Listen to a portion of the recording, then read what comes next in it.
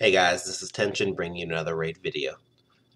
Just this morning, gonna do a quick little video of my account. Had a few questions showing off my arena team, my raid team, and just champions I'm currently working on. So it's Monday, so we got the case. Let's see what we get out of it. Let's see, resistance. Ugh. Pretty good helmet if I get lucky. That is a very good weapon, actually. Oh my goodness. Okay, 1 out of 3 is not bad. I'll take it. And 60 gems is always nice. Nope. Alright, let's see. I just got on, so as you can tell, so see if there's anything crazy in the market. It's actually not a bad chest for life. Might get that in a few minutes, but we'll see how it goes. Anywho, let's go ahead and go through my top 12 champions, maybe top 15, just show you what I have to work with here. So, I've been pretty fortunate. Pulled 2 legendaries on this account. Through a lot of shards, though, so at level 56, 2 legendaries. I don't know if that's considered good or bad, but as you can see, probably my favorite champ of all of them is this one right here. My first legendary. I just love his mechanics, the way he works. He's a beast, and he's a beast everywhere. He's my campaign farmer until I leveled up my other one. Basically, I love him. So I got lucky. I got 3 blue shards 2 days ago, and I should have done it on stream, but I pulled Steel Skin, which is a beast in Clan Boss, and I also pulled Grind Beast, which is pretty good for Arena. Not sure if I'll actually use them, but hey, maybe I will. I also pulled Shatterbones, which I see quite a bit, so I might look into builds for him, but just, leveling up the 4-star champions, getting them up, so. But currently, and this will change because it's still just being pulled, but currently my team for Clan Boss, I'll show you after I open this.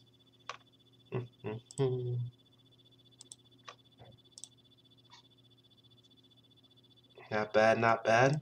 I'll check those in a little bit. Currently, this is my team for Clan Boss. So, I'm thinking once I get him max level and geared, I will replace Doom Priest. I love Doom Priest, but she just doesn't bring damage to Clan Boss. Clan Boss only does 1 stun every 3 turns, so her debuff removal is not as important. Yeah, there's a poison every once in a while, but again, I think Doom Priest is the one to be changed out next, even though I have made videos I focus on her a lot. I'll still keep her probably for Arena just because I have her built so well. I literally win probably about 75% of my Arena matches in Gold 4, which I think is a great win ratio. I'm just going to auto this, so. But currently I'm doing around 10 mil to the hard boss on auto. On a previous video I did a little clip about how I was going to do 10 autos versus 10 manual battles and see how the result turned out, because I posted about how you do more damage when you manually fight clan bosses, high level dungeons, all that stuff. The AI in this game is set to a certain way where it doesn't always do the most efficient order. For example, my Septimus, he will never use his A2. Now, his A1 has the ability to extend buffs, and that's why I believe the AI uses that consistently. The reason why this is not always the case is like in this scenario right now where I have 10 buffs, the extension really isn't needed. So I should actually stop him every once in a while. I was going to do right there, and I should use his A2 because his A2 has a chance to do massive amounts of damage based on the boss's current health. So you see 165k. Pretty damn good.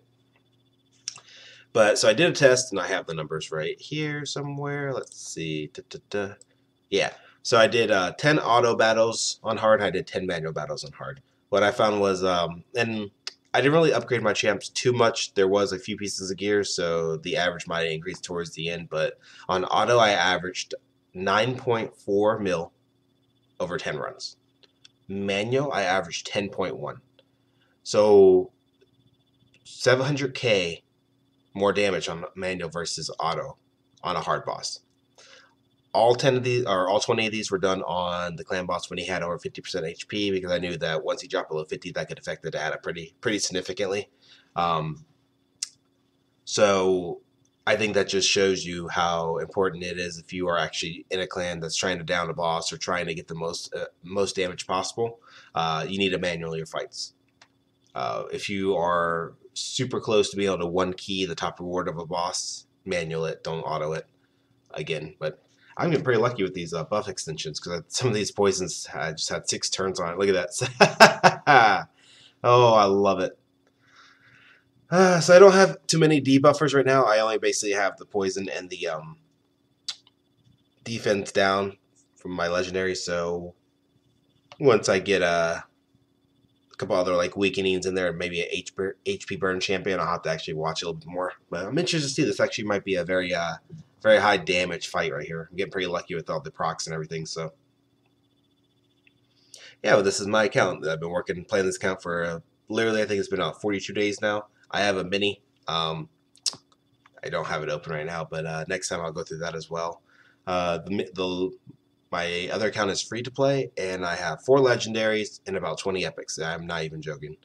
The luck on that account is insane. A couple weeks ago, I posted a Reddit post about in 10 blue shards, I pulled 3 legendaries and 1 epic. So absolutely insane. I could not believe it. I literally threw down my headset. I was like, holy shit. And then I sat here for 20 minutes trying to figure out what the hell I was going to do because it's like, well, 4 legendaries, I got to make this my main. But I was like, I'm going to see how it feels to have good characters and not spend any money on it. And let me tell you, it is hard and a lot of time and effort to level up a legendary playing free to play.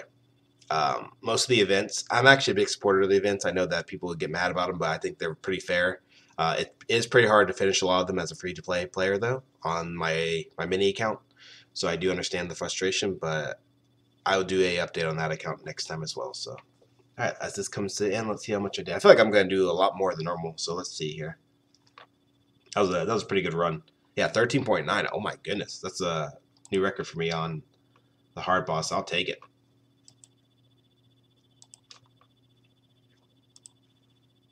Going back to my champions, though, so like I said, you got my top 5 or my clan boss for people right now. Part of place, Doom Priest with Steel Skull once I get him up a little further. I love this champion, but I'm still trying to figure out the best ways to use her. Not only does she look cool, she's just got some high utilization abilities and everything. Got an HP Purge champion I'm working on. I'm constantly building up other champions as well. Eventually the goal is to not only have enough champions for faction wars, but also have 5 blues, 5 greens, 5 reds that I can alter in whenever I need them. And this is my campaign farmer right here. I got him built to clear 12-3 brutal in 7 seconds every time. Pretty insane because he's uncommon, but he's picking up traction.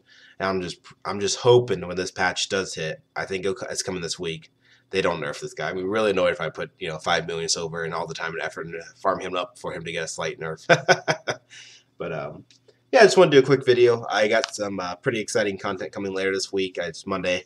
Gotta get to work, and but I want to make sure I upload or something. So got the cats yelling at me, so I need to make sure I feed them. We got 3 cats, by the way, so I'll show them eventually on stream. As always, thanks for watching, guys.